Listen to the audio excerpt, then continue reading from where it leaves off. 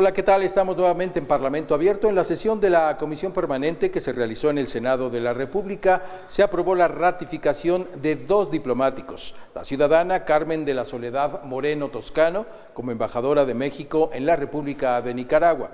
También se ratificó al ciudadano Juan José Bremer como embajador de nuestro país en la Organización de Naciones Unidas para la Educación, la Ciencia y la Cultura, la UNESCO.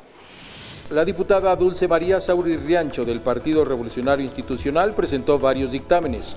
Entre ellos destacan un exhorto para tipificar el delito de feminicidio y violencia familiar y otro exhorto a realizar las acciones tendientes a erradicar y combatir estos delitos.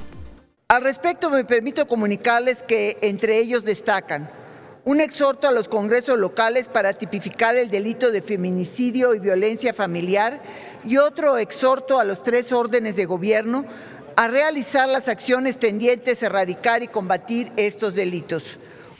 Carla Yuritsi Almazán Burgos, de Morena, presentó 8 dictámenes, entre los que destaca un exhorto a la Secretaría del Estado de Jalisco para fortalecer las acciones preventivas para disminuir y erradicar el acoso escolar.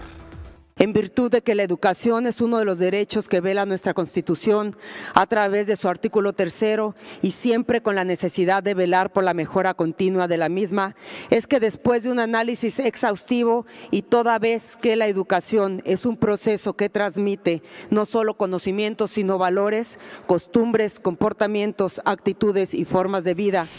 Para finalizar, la diputada del Grupo Parlamentario de Encuentro Social, María Rosete, destacó la labor de todos los integrantes de la tercera comisión que, sin importar partido, trabajaron para sacar adelante el trabajo parlamentario.